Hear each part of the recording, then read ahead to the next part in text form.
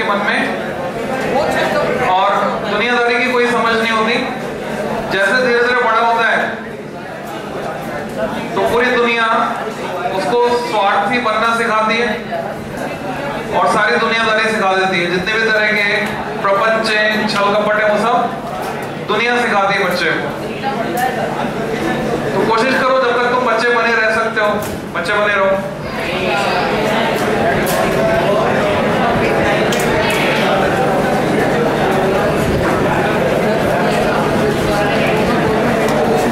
Lecture number 74, ray optics, third lecture. हमको पढ़ना है रिफ्रैक्शन, हिंदी में कहते हैं अपवर्तन।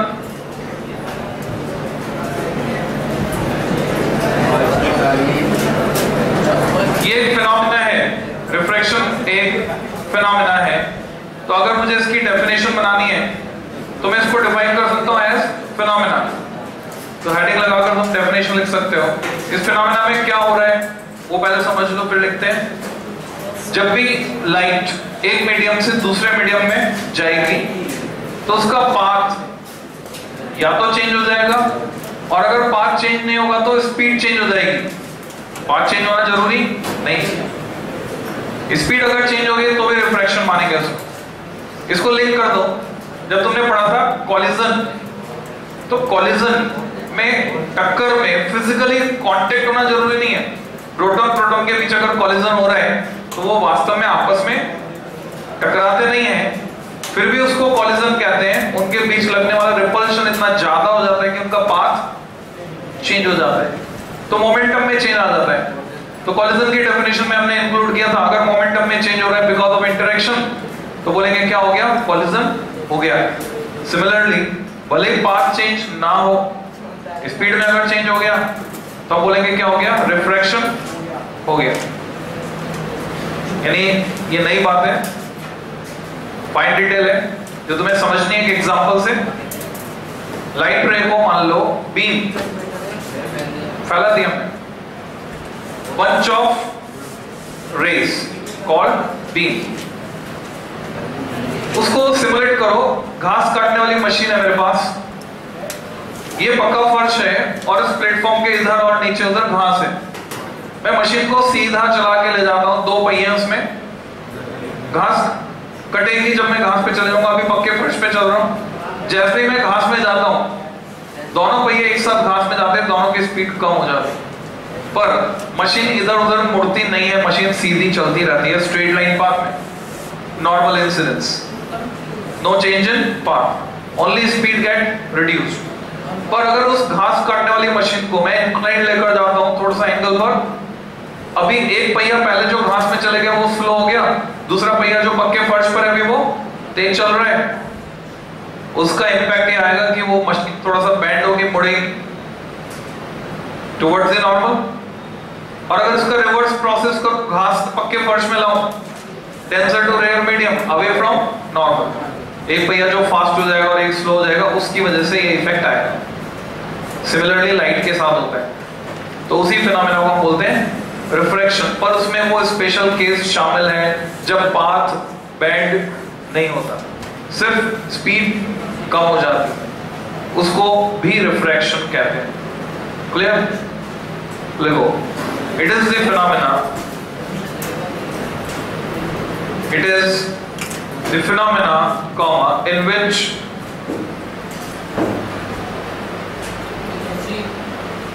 path of light ray get changed, bracket start, bracket में लिखोगे, और speed of light changes, or speed of light changes, bracket close, when light enters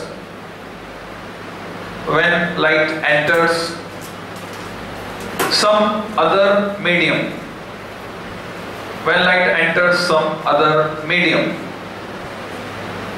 full stop, किसी और मीडियम में जा रही लाइट। पैराग्राफ चेंज करके एडिशनल डिटेल लिखेंगे। Next paragraph, light bands towards the normal, light bands towards the normal when moves from rare to denser medium, when moves from rare to denser medium and vice versa। अंग्रेजी का फायदा उठाएंगे, vice versa लिख देंगे, पूरी language लिखने की जरूरत नहीं, यानी डेंसर टू रेयर जाएगी तो नॉर्मल से दूर हट जाएगी, वाइस वर्सा। इसमें एक केस और जोड़ेंगे, comma also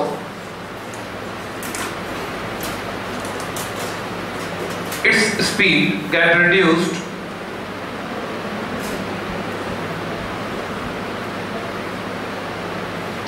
in denser medium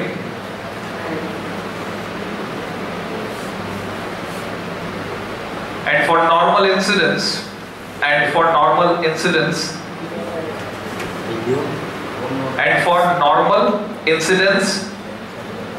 its path does not changes। अगर ये नॉर्मल इंसिडेंट है तो पाथ चेंज नहीं होगा। क्लियर, सारी बात आ गई। डायग्राम बनाकर दिखाएंगे, फिर लॉज ऑफ रिफ्रैक्शन लिखेंगे। तुम्हें सिंपल सा डायग्राम बनाना है। Suppose this is refracting surface x Y, ऊपर है मीडियम 1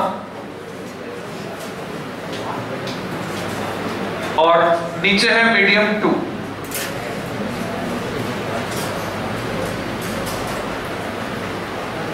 अगर मीडियम 1 का रिफ्रैक्टिव इंडेक्स n1 है और मीडियम 2 का है n2,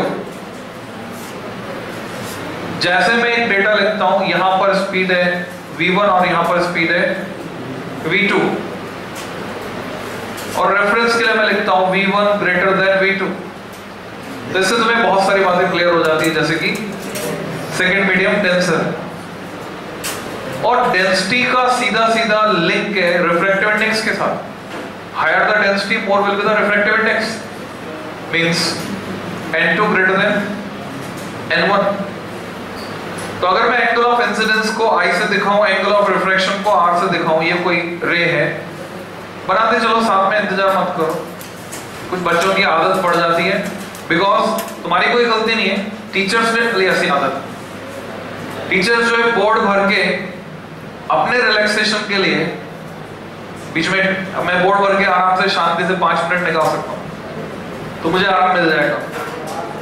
तो तुम्हारी आदत वैसे बना देते हैं, पैसा क्या दे देते हैं तुमको, पर आगे तुम्हें ये सिचुएशन नहीं मिलने वाली है।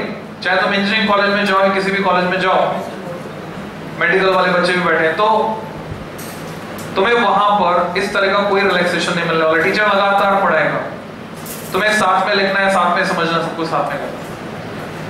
इवन कुछ टीचर तो अपना शेयर वाला गेम खेलने लगे थे मोबाइल पे जाके, बोर्ड बता दिया, फिर हाँ उतने टाइम में शेयर खरीद लिया, बेच दिए, फिर वापस आ गए। तो अभी रोक लगाई है उस पे कि मोबाइल इस्तेमाल नहीं कर सकते ड्यूरिंग द क्लास। तो वापस लौटते हैं नॉर्मल।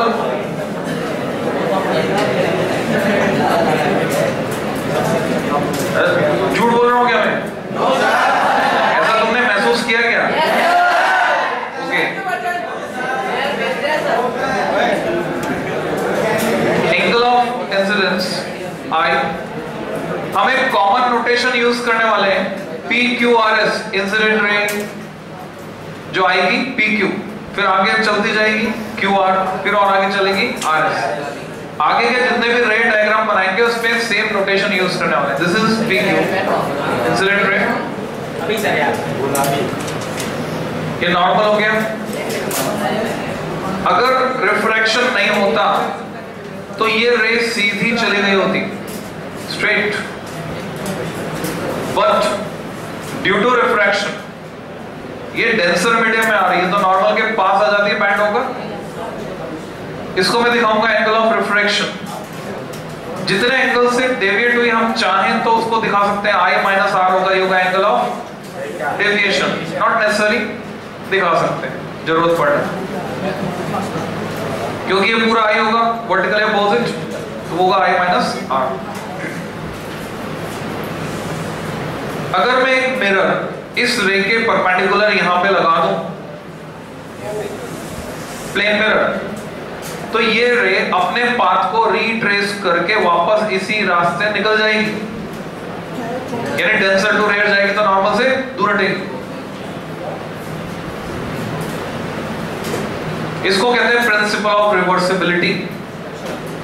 जैसे तुमने रेसिप्रोकल थ्योरम पढ़ी थी करंट के लिए, बीच बीच में याद दिला देता हूं, current gate divided in inverse ratio of resistances of different branches.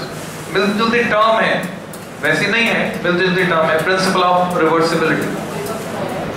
Light रे रीट्रेस कर दी अपने पास, तो डायग्राम अपने आप में सेल्फ एक्सप्लेनेटरी है। इसके बेसिस पे हम laws of reflection, sorry refraction लिख देते हैं। सब heading laws of refraction, laws of refraction.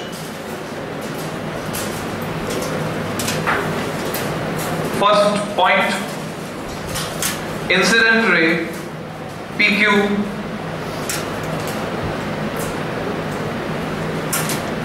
PQ को ब्रैकेट में कर दो, कॉमा रिफ्रैक्टेड रे QR, QR को भी ब्रैकेट में कर दो, रिफ्रैक्टेड रे QR एंड नॉर्मल, नॉर्मल के पास ब्रैकेट में N, normal in bracket N, at the point of incidence, at the point of incidence, comma, all lie in same plane, all lie in same plane, तो ये तीनों same plane में होंगे। मिलता जुलता law of reflection है, ये तुम अच्छे से जानते हो। सेकेंड लॉ ज्यादा इंपॉर्टेंट है, सेकेंड पॉइंट, स्नेल्स लॉ।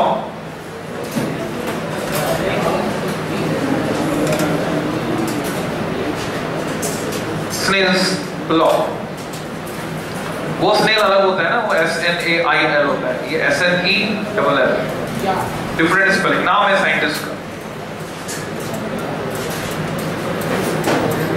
एक शॉर्ट फॉर्म सीखी थी तुमने ATI, हाँ वो यूज करेंगे। According to it the ratio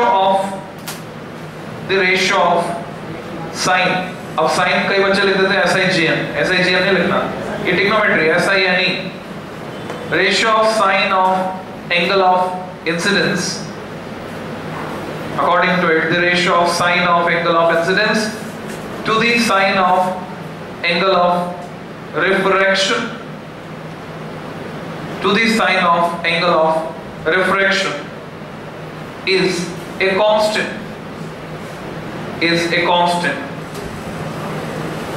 called refractive index,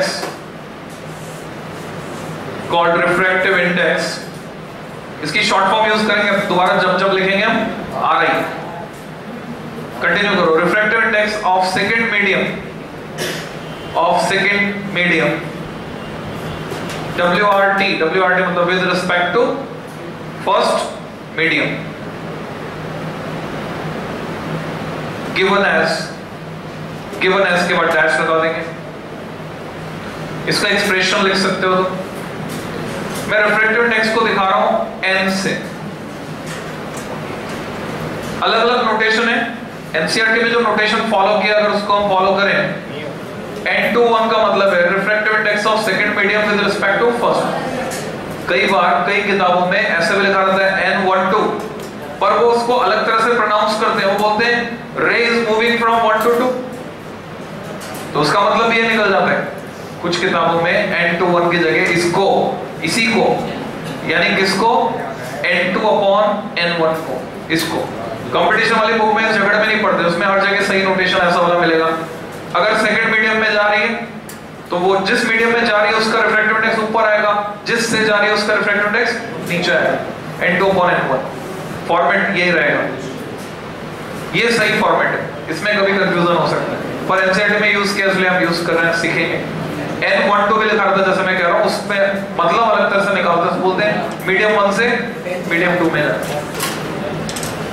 it is equal to sign I upon sine R। एक फॉर्मेट तो ये हो गया।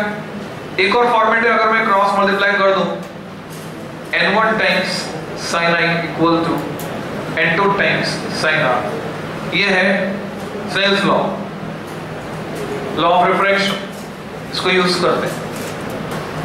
पर हमें रिफ्रैक्टिव इंडेक्स को बहुत अच्छे से समझना है, इतनी अच्छी फैमिलियरिटी उससे बनानी है कि दोबारा जब ये टर्म आए इसके बारे में आपको एक एक फाइन डिटेल पता होनी चाहिए। तो सब हेडिंग रिफ्रैक्टिव इंडेक्स, लाइन की दो स्नेल्स लॉ पूरा हो गया, laws of refraction are over, 2 point से। हेडिंग इज रिफ्रैक्टिव इंडेक्स, तुम चाहो तो आर लिख सकते हो, म्यू से दिखाते हैं, पर मैंने यहाँ पे एन से दिखाना सही समझा। एनसीईआरटी में एन से दिखाया जाता है, जो बोर्ड में क्वेश्चन आते हैं उसमें भी एन से दिखाते हैं, छोटा है। एक होता है रिलेटिव रिफ्रैक्टिव इंडेक्स, एक होता है एब्सोल्यूट। ज्यादातर फिजिकल क्वांटिटीज दो तरह की होती हैं, एक रिलेटिव, दूसरी एब्सोल्यूट।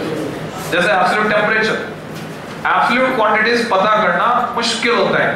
मैं ये नहीं बता सकता कि तुम में से कोई अपने आप में कितना होशियार है या अपने आप में कितना पढ़ाकू है, दूसरे से कंपेयर करके बता सकते हैं कि उसके कंपैरिजन में कितना होशियार है, उसके कंपैरिजन में कितना ज्यादा पढ़ाकू है, पढ़ाई करता है। ठीक, तो रिलेटिव क्वांटिटीज पता करना आसान होता है। यहां पर हम एक रेफरेंस लेते हैं, एयर या वैक्यूम। तो जब हम एयर या वैक्यूम के रिस्पेक्ट में रिफ्रैक्टिव इंडेक्स को डिफाइन कर रहे हैं तो उसको एब्सोल्यूट मान लेते हैं, और किसी दूसरे मीडियम का, किसी तीसरे मीडियम के रिस्पेक्ट में तो उसको रिलेटिव मान लेते हैं। इसकी सिंपल सी डेफिनेशन है, वो तुम लिख सकते हो। It is defined as ratio of, it is defined as ratio of speed of light, speed of light in air or vacuum, in air or vacuum, to the speed of light, to the speed of light in given medium, in given medium, that is n21 equal to n2 upon n1 equal to c upon v। ऐसा लिखना थोड़ा सा misleading होगा, हम लिखेंगे n equal to c bye v, क्योंकि अभी हम मीडियम का जिक्र नहीं कर रहे हैं, एक ही मीडियम लेकर चल रहे हैं, एक तो एयर या वैक्यूम है, तो n equal to c bye v, ये फॉर्मूला हो गया। फिर अगर तुम्हें याद रहा हो, तुमने सीखा था c इज रेफरेंस साइड में लिख सकते हो 1 upon under root of mu 0 epsilon 0। अगर तुम लिंक करने की कोशिश करो, n ऑप्टिकल प्रॉपर्टी है मीडियम की, और ये ऑप्टिकल प्रॉपर्टी, क्योंकि लाइट इलेक्ट्रोमैग्नेटिक वेव है, तो ये ऑप्टिकल प्रॉपर्टी लिंक्ड होगी magnetic property of the medium से as well as electrical property of the medium से। Here is magnetic property.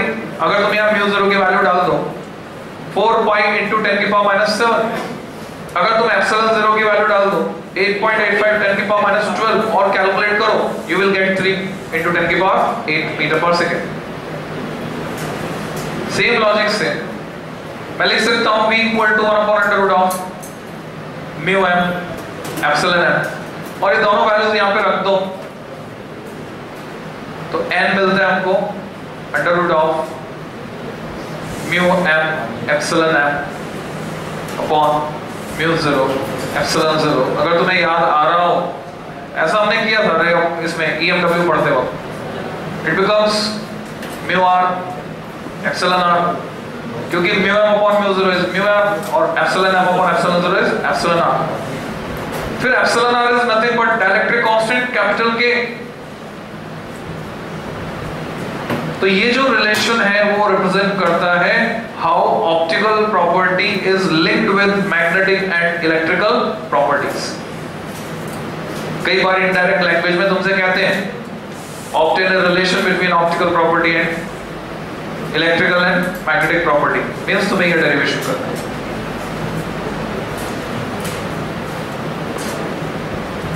तो देखा जाए तो म्यू किन किन फैक्टर पे, सॉरी एन किन किन फैक्टर पे डिपेंड कर रहा है?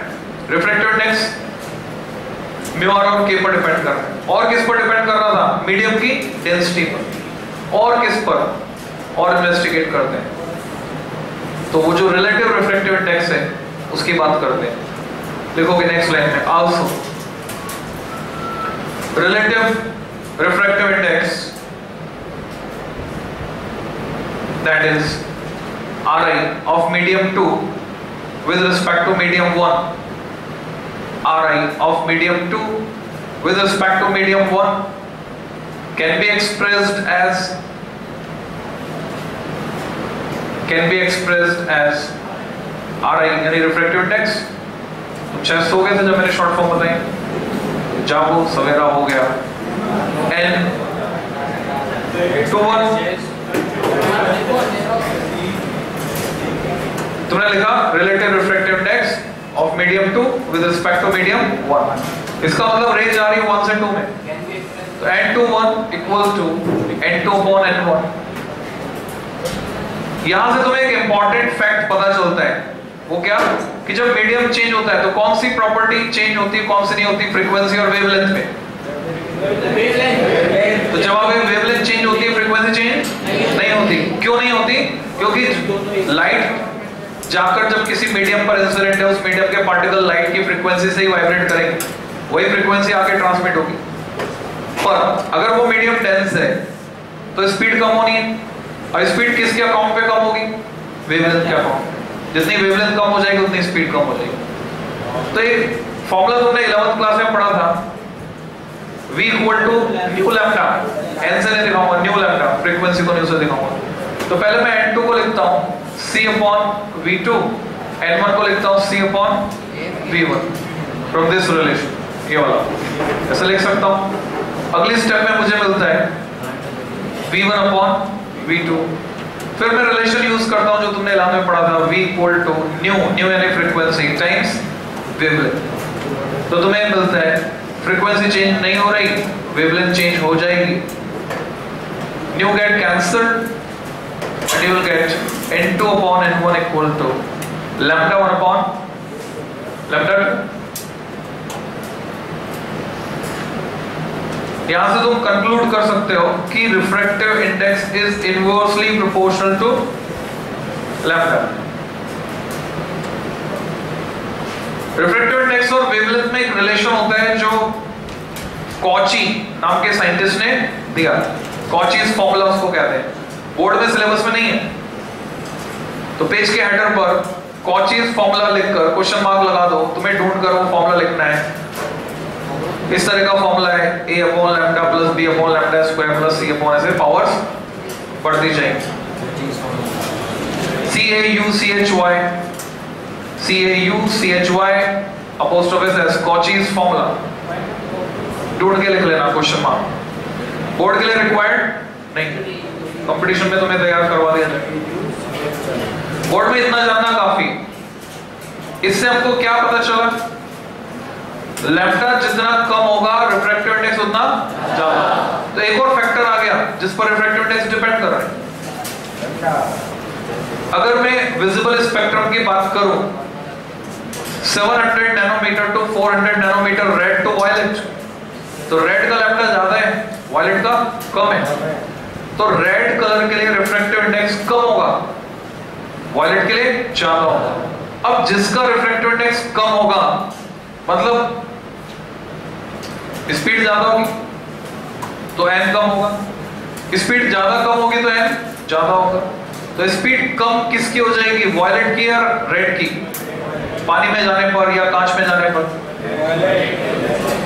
तो जवाब है ज्यादा कम हो जाएगी वायलेट की, क्योंकि वायलेट का रिफ्रैक्टिव इंडेक्स ज्यादा है तो उसकी स्पीड ज्यादा कम हो जाएगी। स्पीड ज्यादा कम हो जाएगी तो बेंडिंग ज्यादा होगी या कम होगी? ज्यादा होगी।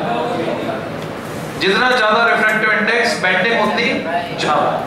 यही कारण है प्रिज्म में जब तुम डिस्पर्शन पढ़ोगे तो रेड तो ऊपर मिलेगा क्योंकि कम बेंडिंग हो रही है, वायलेट मिलेगा नीचे क्योंकि बेंडिंग ज्यादा हो रही है। इंद्रधनुष में भी जो प्राइमरी रेनबो है, कलर्स का सीक्वेंस विबग्योर का उल्टा रहता है, रेड टू वायलेट, क्योंकि रेड की बेंडिंग कम होती है और वायलेट की ज्यादा। तो इस फैक्ट को हमें समझते हुए एक इंपॉर्टेंट फैक्ट समझना है, colour is associated with frequency not with wavelength. बहुत सारे बच्चे, इवन टीचर्स कंफ्यूज रहते हैं, उनको लगता है वेवलेंथ चेंज हो रही है, कलर चेंज हो रहा है। It is not like that. पानी में अगर लाल रंग की रोशनी जा रही है तो क्या उसका कलर बदल जाएगा? क्या उसकी वेवलेंथ सेम रहेगी? Again answer is no. Wavelength उसकी चेंज हो जाएगी, बावजूद उसके उसका कलर चेंज नहीं होगा। मतलब कलर कुछ और है। कलर क्या है? कलर बाहर नहीं होता, कलर हमारी आंख के अंदर होता है। जिन ऑब्जेक्ट्स को हम देख रहे हैं, वहां से जो लाइट रे आ रही है वो जाकर रेटिना में मौजूद जो कोन शेप्ड सेल्स हैं उनको स्टिमुलेट करती हैं। तो जिस फ्रीक्वेंसी से वो स्टिमुलेट करती है, उस फ्रीक्वेंसी के अकॉर्डिंग हम कलर देखते हैं या कलर सेंस करते हैं। कलर हमारे दिमाग के अंदर है, बाहर नहीं है। कुत्ता है, गाय है, इनको तो कलर्स दिखाई नहीं देते, तो ब्लैक एंड व्हाइट। वो बैल या सांड जिसके लिए हम बोलते हैं कि लाल रंग के पीछे भागता है, एक्चुअल में लाल रंग वो देख ही नहीं सकता है। द फैक्ट इज लाल रंग नहीं देख सकता, वो सिर्फ एक पर्टिकुलर शेड के पीछे और लहराते हुए कपड़े के पीछे भागता है। एक पर्टिकुलर शेड, उसको ब्लैक एंड व्हाइट दिखाई देता है। उसकी आंखों में, रेटिना में कोन शेप सेल्स है ही नहीं। ऐसे बहुत सारे फैक्ट्स भरे पड़े। तो स्टार मार्क करके तुम लिख सकते हो, कलर ऑफ लाइट, ये नहीं लिखना है। Colour of light is function of frequency. Colour of light is function of frequency, it is independent of wavelength. It is independent of wavelength. Clear? अब आगे की बात करते हैं, छोटे छोटे डेरिवेशन से। रिफ्रैक्टिव इंडेक्स से फैमिलियरिटी काफी हो चुकी है तुम्हारी, समझ गए। रिफ्रैक्टिव इंडेक्स जब भी हम एक्सप्रेस करते हैं, ये कन्वेंशन है, परिपाटी, रीति रिवाज है, क्या कि हम डेंसर मीडियम का with respect to rare medium express करते हैं।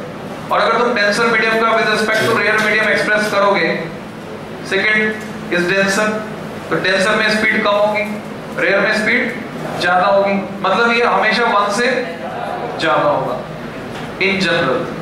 तो 1 से जैसे कम होगा तुम अलर्ट हो जाओगे, इसका मतलब रे जा रही है डेंसर टू रेयर, और 1 से ज्यादा मतलब डेंसर में जा रही है रेयर टू डेंसर। देख, छोटा सा डेरिवेशन 2 नंबर में आता है। Heading is refraction through a number of media. Medium का प्लूरल होता है media. Refraction through a number of media. एक डायग्राम बनाना है हमको। एक रेक्टेंगल बनाओ, ऊपर नीचे जगह चाहिए इसके। इस रेक्टेंगल के 2 हिस्से कर दो। Follow the instructions, do not interact with each other. ये सिंबल बनाओ, ये स्टैंडर्ड सिंबल है, कहीं पर अगर बना हुआ दिखता है मतलब इट इज ग्लास।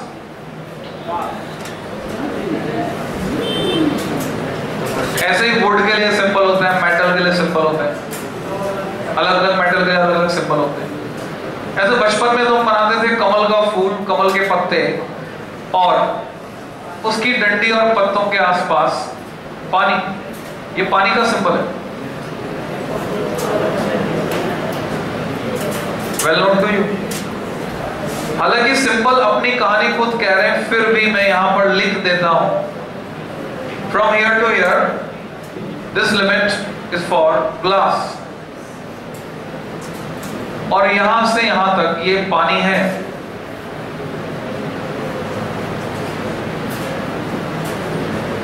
इसके ऊपर हवा है, इसके नीचे भी हवा है।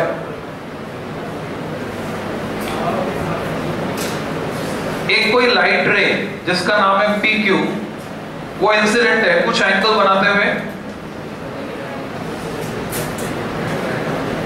P Q. पॉइंट क्यू पर जो नॉर्मल है उसका नाम N1 है। Angle of incidence is I। क्योंकि रे जा रही है rare to denser medium, after refraction normal के पास आएगी बैंड होकर, तो ये बैंड होकर टुवर्ड्स नॉर्मल इस तरह से आएगी। Angle of refraction R is less than angle of incidence I। इस रिफ्रैक्टेड रे का नाम मैं रखता हूं QR, R is capital. Sequence में चलते जाओ, लॉजिकल सीक्वेंस है। R पर फिर से रिफ्रैक्शन हो रहा है क्योंकि ये सेपरेटिंग बाउंड्री ग्लास और वाटर की, मीडियम फिर से चेंज हुआ। Here is normal N2। मैं ज्योमेट्री से बता सकता हूं क्योंकि ये एंगल R है, दो पैरेलल लाइन को एक ऑब्लिक लाइन कट कर रही है, इसलिए ये भी अल्टरनेट एंगल R होगा। अब फिर से रिफ्रैक्शन हुआ डेंसर मीडियम में, रे और बेंड होकर और पास आएगी। इसको भी मुझे नोटेशन देना है, तो मैं क्या करता हूं R की जगह इसको कर देता हूं R1, तो इसको कर सकता हूं R2। तो पुराने वाले को R1 कर दिया, इसको कर दिया R2। फिर से सेपरेटिंग बाउंड्री आ गई, वाटर एयर इंटरफेस। यहां फिर से रिफ्रैक्शन होगा, तीसरा नॉर्मल N3। सेम लॉजिक से ये एंगल भी होगा R2। अब रे रिफ्रैक्ट होकर जब एयर में जाएगी, अगले डेरिवेशन में मैं प्रूव करूंगा इस बात को कि उसके पैरेलल जाएगी, इंसिडेंट रे के पैरेलल। अगर ये पैरेलल जाएगी तो ये अगर एंगल I है तो ये वाला एंगल भी I होगा। अगर ये सब अलग अलग मीडियम नहीं होते तो डॉटेड लाइन PQT पाथ पर चली गई होती रे। अभी जा रही है PQRS T, इसको मैं T डैश कर देता हूं। अभी जा रही है PQRS T पर, नहीं तो चली गई होती PT डैश पर। क्या डायग्राम क्लियर है? जो स्टेट बोर्ड वाले बच्चे हैं, जब वो लिखेंगे इसके बारे में तो उनको पूरा डिस्क्राइब करना होगा, considering incident ray PQ, incident on air water interface, after refraction it moves through path QR, making angle of refraction R1 and so on, पूरा डिस्क्राइब करना होगा। पर जो CBSE बोर्ड वाले हैं उनको simply situation is as shown in figure, बस ये लिखना है। और नोट्स में तो तुम्हें तुम्हारे समझने के लिए सिर्फ 3 लेटर लिखना है, SID dot dash dash mean situation is as shown in figure. इस डायग्राम में अभी तक हमने जो सीखा बस वो लगा सकते हैं। अभी तक हमने स्नेल्स लॉ सीखा है। स्नेल्स लॉ लगाने की सिचुएशन बन रही है Q पर, R पर, S पर। हमारा ऑब्जेक्टिव है, हम रिलेट करना चाहते हैं वेरियस रिफ्रैक्टिव इंडिसेस को, एयर वाटर ग्लास। तो स्नेल्स लॉ लगा देते हैं, लिखोगे applying Snell's law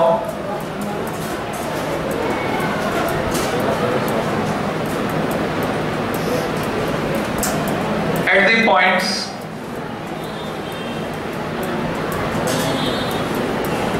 Q, R and S, we have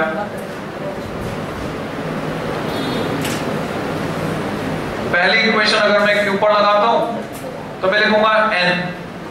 subscript कैसे लगाते हैं? सेकंड मीडियम पहले आएगा W, फर्स्ट मीडियम बाद में। Reflective index of water with respect to air ऐसे पढ़ा जाएगा इसको, equal to sign I upon sine R1, equation 1। R पर स्नेल्स लॉ लगाता हूं, refractive index of glass with respect to water NGW, sign R1 upon sine R2, equation 2। ये साथ साथ में रनिंग कमेंट्री और कौन दे रहा है? मैं अकेला काफी नहीं हूं क्या? तुम्हारा बोलना जरूरी है क्या?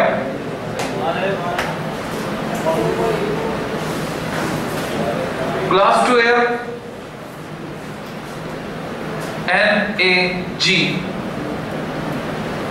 साइन R2 अपॉन साइन आई। वैसे उसको कहते हैं एंगल ऑफ इमर्जेंस, ई से दिखाते हैं, पर यहाँ पे हमने अजम्पशन लिया हुआ है raise passing parallel, so E equal to I, this is assumption. तीनों को रिलेट करने के लिए मैं मल्टीप्लाई कर दूंगा 1 इंटू 2 इंटू 3, तीनों इक्वेशंस को मल्टीप्लाई कर दो। राइट हैंड साइड वाली क्वांटिटी सब कट कर 1 हो जाएगी, लेफ्ट हैंड साइड में बचेगा NWA into NGW into NAG equal to 1। Rearrange करके मैं लिखूंगा NGW। मान लो मुझे पता करना है ग्लास का refractive index with respect to water, तो it becomes 1 upon NWA into NAG। NGW is okay, glass denser है, वाटर रेयर है, डेंसर का with respect to rare. NWA is okay, water का with respect to air, but NAG परिपाटी के अनुसार नहीं है, it is not according to रीति रिवाज। कन्वेंशन क्या है? हाँ, G2A ये होना चाहिए, मतलब G होना चाहिए। प्रिंसिपल ऑफ रिवर्सिबिलिटी लगाकर मैं लिख सकता हूं NAG को 1 अपॉन NGA। तो रीअरेंज करके हमारे पास ये फॉर्मूला आ गया NGW equal to NG upon NWA। जब हमें पता होता है एयर ए वैक्यूम रेफरेंस है, इस ए को हम हटा भी सकते हैं, सिंपली हम इसको कह सकते हैं NG अपॉन NW। तो इस पर बहुत सिंपल सा क्वेश्चन पूछा जाता है, स्टेट बोर्ड में भी आता है, बोर्ड में भी आया हुआ है। गिवन है NG का मतलब है NGA, अंडरस्टूड है, 3/2 and NW 4/3, find NGW। Very good, इतना बड़ा काम कर दिया तुमने। तो अब NWG भी बताओ। वेरी गुड, जैसे 8/9 आया तो तुम्हें स्ट्राइक करना चाहिए, हाँ रे जो है रेयर में जा रही, डेंसर टू रेयर। साथ साथ इसको लिंक करो, लिंक करना सीखो। किससे लिंक करते हैं? मैंने तुम्हें एक फैक्ट बताया था, लेंस को अगर पानी में डुबो दिया जाए तो उसकी फोकल लेंथ बढ़ जाती। तो वो लेंस मेकर्स फॉर्मूले से हमने पता किया था 1 upon f equal to mu minus 1 times 1 upon r1 minus 1 upon r2, lens makers formula. तो वो जो म्यू है उस पर कैसे इफेक्ट आ रहा है वो समझो। पहले लेंस हवा में था तो डेंसिटी का जो डिफरेंस था वो था कांच और हवा के बीच डेंसिटी का डिफरेंस, म्यू की सर्टेन वैल्यू थी, कितनी थी? 3/2। अब उस लेंस को हमने पानी में डुबो दिया।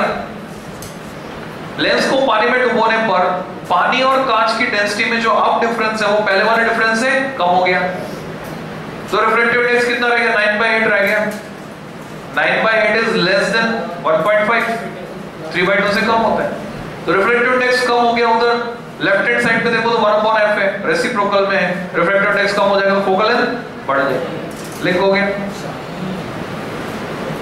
अगला डेरिवेशन करते हैं 2 नंबर में।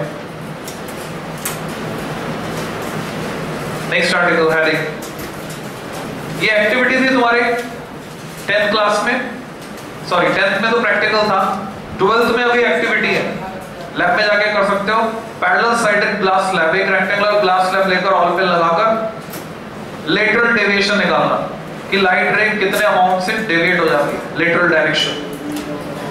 So heading is refraction through, 2 number में, refraction through a parallel sided, refraction through a parallel sided glass slab, rectangular word भी यूज कर सकते हो, parallel sided rectangular glass slab, refraction through a parallel sided rectangular glass slab, SLAB slab, bracket में expression for, in bracket expression for lateral deviation, expression for lateral deviation। मैं समझता हूं तुम बहुत अच्छे से फैमिलियर हो चुके हो लेटरल, ट्रांसवर्स, लॉन्गिट्यूडनल, तीनों टर्म्स ये कई जगह यूज होती हैं, तो तुम कंफ्यूज नहीं रहोगे, तुम्हें कंफर्टेबल फील होगा जब ये वर्ड्स कहीं किसी क्वेश्चन में यूज होंगे। तो ये हमें पता करना है। डायग्राम बनाएंगे। डायग्राम में मैं दिखा रहा हूं सिर्फ cross section. This is parallel sided rectangular glass slab. तुम्हें दिया हुआ है इसकी विड्थ t है, width is t, it is given to us.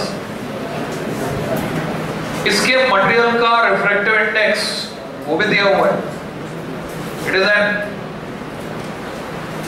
Refractive index is n, मतलब एयर के रिस्पेक्ट में। इसका नाम रख देते हैं ABCD, छोटा a, छोटा b, छोटा c, छोटा d।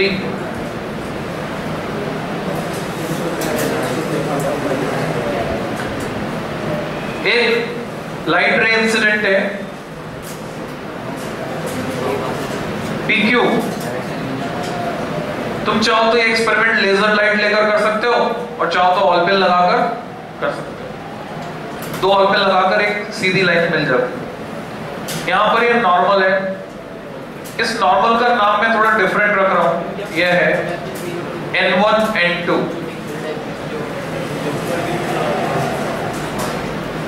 एक नया नाम सूझा है, किसी बच्चे का नाम नॉर्मल भी रखा जा सकता है, क्योंकि नॉर्मल होना आज के टाइम में बहुत बड़ी बात है। नॉर्मल बच्चा कोई नॉर्मल है, हाइपर नहीं है, ना तो एक्साइटेड है ना तो डिप्रेस है, तो उसका नाम भी रख दिया जाए सामान्य, नॉर्मल। तो नाम के अनुरूप वो नॉर्मल बिहेव करेगा।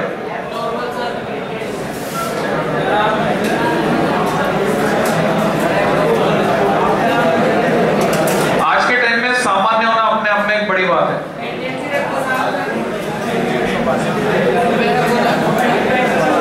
एंगल ऑफ इंसिडेंस I, साथ साथ तुम्हें एक टर्म और पता होनी चाहिए। अगर मैं ये बचा हुआ एंगल इसकी बात करूं 90 माइनस I, इसको कहते हैं ग्लेंसिंग एंगल, GLANCING, ग्लेंसिंग एंगल। अगर रे को मैं इसके फेस के अलोंग भेजूं, फेस AD के अलोंग, तो बोलेंगे ग्लेंसिंग इंसिडेंस।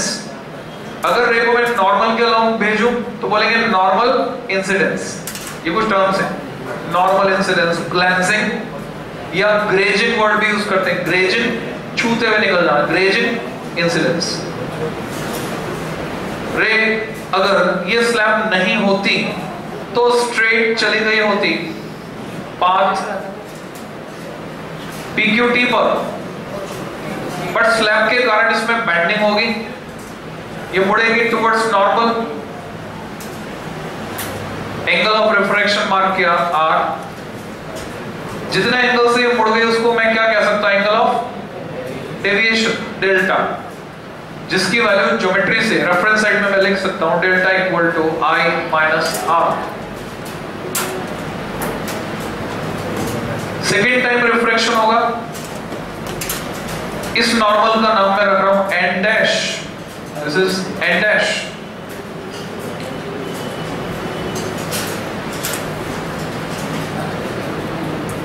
फाइनली जब डेंसर टू रेयर मीडियम जा रही है, नॉर्मल से दूर हटेगी, मुझे प्रूव करना है कि उसके पैरेलल हो जाएगी। माना कि angle of emergence is E, तो मैं इस डायग्राम में दो ऑब्जेक्टिव, दो उद्देश्य लेकर चल रहा हूं। एक तो मैं इस डायग्राम के थ्रू ये प्रूव करूंगा कि I is equal to E, angle of incidence equal to angle of emergence. दूसरी बात, मैं पता करना चाहता हूं एक्सप्रेशन कितना डेविएट हो गई, लेटरल डेविएशन। लेटरल डेविएशन निकालने के लिए ये जो पॉइंट है जिसका नाम है कैपिटल R, क्योंकि इमर्जेंट रे है RS, मैं R से एक परपेंडिकुलर ड्रॉप करता हूं PQT पर। परपेंडिकुलर का फुट जो है उसको हम नाम देते हैं N। देखो इस डायग्राम में बहुत सारे N हो गए, ध्यान से बनाना, छोटा N भी है, बड़ा N भी, N डैश भी, N1 N2 भी। नॉर्मल को हमेशा हम N से दिखाते हैं, फुट को पॉइंट N से दिखाते हैं। तो मुझे Rn की वैल्यू भी कैलकुलेट करनी है, जिसको कहेंगे लेटरल डेविएशन। डायग्राम बन गया, डेरिवेशन करेंगे। जो स्टेट बोर्ड वाले बच्चे हैं वो पूरा डिस्क्राइब करेंगे, जो सीबीएसई वाले हैं,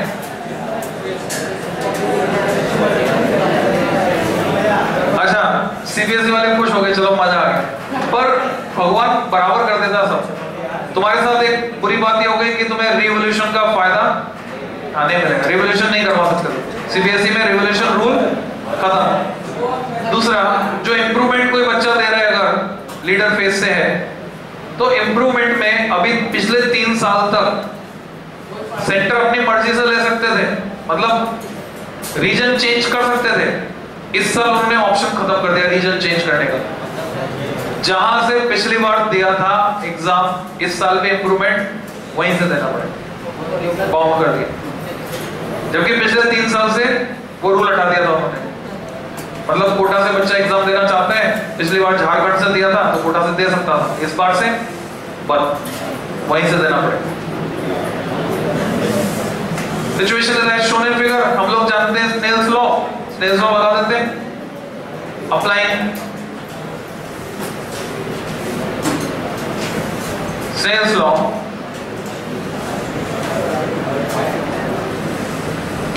eight point Q, eight points Q and R दोनों पे लगा दो, दो जगह रिफ्रैक्शन हो रहा है। अगर मैंने Q पर स्नेल्स लॉ लगाया तो मैं लिख सकता हूं n equal to sin I upon sin R, equation 1। और अगर मैं R पे लगाता हूं स्नेल्स लॉ, या तो मैं n1 n2 करके दिखाऊं, और नहीं तो प्रिंसिपल ऑफ रिवर्सिबिलिटी से मैं लिख सकता हूं n इक्वल टू, मैं क्या मानूंगा, यहां जैसे मिरर लगा दिया, मिरर लगा दिया तो ये रे हो जाएगी इंसिडेंट रे और ये हो जाएगी रिफ्रैक्टेड रे। तो एंगल ऑफ इंसिडेंस होगा sign E, sign of E और साइन ऑफ R। तो मैं लिखूंगा n equal to sign E upon sine R। कई तरीके लिखने के, या तो ऐसे लिखो, ये लिखो 1 upon n equal to sign R upon sine E। 1 upon n लिखकर भी लिख सकते, बात देखनी पड़ेगी। इक्वेशन नंबर 2, 1 और 2 से n को एलिमिनेट कर दो फ्रॉम इक्वेशन 1 एंड 2। n को एलिमिनेट करने पर साइन R तो दोनों साइड कट गया। अब ये रिलेशन तभी सही हो सकता है जब I और E बराबर हो, तो हमें रिजल्ट मिल जाता है angle I is equal to angle E, angle of incidence equal to angle of emergence. तो पहला ऑब्जेक्टिव तो कंप्लीट हो गया। अब Rn निकालना है। कई बच्चे परेशान होते हैं, बार-बार देखो सर डेरिवेशन इतने सारे करने पड़ेंगे क्या? डेरिवेशन तो बड़े आसान है, उसमें एक सीक्वेंस है। अगर डेरिवेशन आ रहा है तो तुम समझ लो पेपर आसान है, मुश्किल नहीं है, क्योंकि वो तो पहले से देखा हुआ तुम्हारा। कंसेप्चुअल में घुमाया जाता है, वो मुश्किल पड़ता है। डेरिवेशन आना अच्छी बात है, आसान। एक सीक्वेंस है, तुम्हें Rn निकालना है। अब ट्रिग्नोमेट्री तुम जानते हो, ये ट्रायंगल तुम्हें दिख रहा है, राइट एंगल ट्रायंगल है QRN। QRN में Rn निकालना है, तुम इसको Rn को QR की टर्म्स में लिख सकते हो और डेल्टा की टर्म्स लिखोगे। Also in right angle triangle QRN, Rn equal to QR times sine delta. कैसे लिखा नहीं समझ में आ रहा तो रेफरेंस में लिखकर देख लो। Sine delta perpendicular Rn upon hypotenuse QR, and delta is nothing but I minus R। वो आगे लिख दूंगा बाद। इक्वेशन नंबर 3, मुझे QR को हटाना है, बट QR इक्वल टू दूसरा ट्रायंगल पकड़ो QN2R। QN2R में बेस मुझे पता है T, QN2 इज T, और हाइपोटेन्यूस पता करना है तो ट्रिग्नोमेट्री का कौन सा रेशियो यूज करें? cos base hypotenuse. तो रेफरेंस साइड में तुम लिखकर देख सकते हो cos R होएगा T अपॉन यानी बेस अपॉन हाइपोटेन्यूस, तो QR हो जाएगा T अपॉन cos R। तो ये वैल्यू मैं इक्वेशन 3 में रख देता हूं 10 फ्रॉम इक्वेशन 3 मुझे मिलता है Rn equal to T times sine delta upon cos R. कहने के लिए एक्सप्रेशन तो मिल गया, मैं इसको इस फॉर्मेट में भी लिख सकता हूँ, T times sign of I minus R upon cos R. पर इस एक्सप्रेशन में एक प्रॉब्लम, जो भी एक्सप्रेशन हमें निकालने होते हैं वो ऐसी क्वांटिटीज के टर्म्स में होने चाहिए जो गिवन हो। मुझे n पता है, n इज वेल नो, मुझे t पता है, I मैं खुद डिसाइड कर सकता हूं कितने एंगल पर इंसिडेंट कर रहा हूं। R नहीं पता, R नापना पड़ेगा डायग्राम बनाकर। तो मैं ये चाहूंगा कि इस फॉर्मूले में से R तो गायब हो जाए, R को हटा दिया जाए। तो तुम्हें एक एक्सरसाइज करनी है खुद, दिस इज HW। वैसे हम इससे काम चला लेते हैं और कई बार एक्सप्रेशन को हमें डिफरेंट फॉर्मेट में यूज करना पड़ता है, तो उसके लिए मैं हिंट दे रहा हूं तुमको। तुम एक तो फॉर्मूला यूज करने वाले हो n equal to sign a upon sine r को हटाना, देखो r यहां पे आ रहा है, यहां पे आ रहा है, एक तो cos r को हटाना है, और जब इसको तुम sin a माइनस b के फॉर्मूले से खोलोगे तो sin r भी आएगा और cos r भी आएगा, तो sin r को भी हटाना है और cos r को भी। बेसिकली हमें sin r और cos r को रिप्लेस करना है। sin r रिप्लेस हो जाएगा sin a upon n given data के टर्म्स में, और cos r के लिए हम ट्रिग्नोमेट्री यूज करेंगे। cos r को मैं लिख सकता हूं under root of 1 minus sin square r लिख सकता हूं, और इसको फिर कन्वर्ट कर सकते हैं sin r की जगह sin i बाई n। तो ये एक्सरसाइज तुम्हें खुद करनी, कन्वर्ट करनी। मैं इसमें स्पेशल केस डिस्कस कर रहा हूं, देखोगे special case 1, special case 1 dash for normal incidence. अब तुम समझ गए नॉर्मल इंसिडेंस का मतलब क्या है। अलोंग द नॉर्मल आ रही है, for normal incidence I equal to 0, R equal to 0, bending होती। For normal incidence I equal to 0, R equal to 0, so Rn lateral deviation कितना हो जाएगा 0। कोई भी डेविएशन नहीं होगा, रे सीधी निकल जाएगी। तुम लेजर डाल के देख सकते हो ग्लास स्लैब में, सीधी निकल जाएगी straight. Here is laser light, here is glass slab, ऐसे स्ट्रेट चले जाए। Case 2 for glancing incidence, glancing को ग्रेजिंग भी लिख सकते हो, फॉर GLANCING ग्लैंसिंग इंसिडेंस। अगर ये सिचुएशन, यानी ये ग्लास स्लैब है, मैंने लेजर को ऐसा डाला यहां से, मुझे क्या दिखाई देता है, इसके ठीक सामने यहां पर एक रेड डॉट और इसके ठीक नीचे यहां पर एक डार्क डॉट और ऊपर छोटा। रीजन बिहाइंड, जो लाइट इससे नहीं टकरा पाई वो सीधी जा रही है, उसकी वजह से ऊपर वाला डॉट है। जो इससे टकरा पाई उसका लेटरल डेविएशन हुआ बाय अमाउंट t, पूरा का पूरा डेविएट होकर कहां से निकली, नीचे से। फॉर्मूले से वेरीफाई करते हैं मैथमेटिकली, ये तो प्रैक्टिकल बताया मैंने, यानी ये प्रैक्टिकल ये बता रहा है deviate, light gate deviated by distance t, Rn is equal to t। Mathematically verify करो, कर सकते हो मैथमेटिकली वेरीफाई।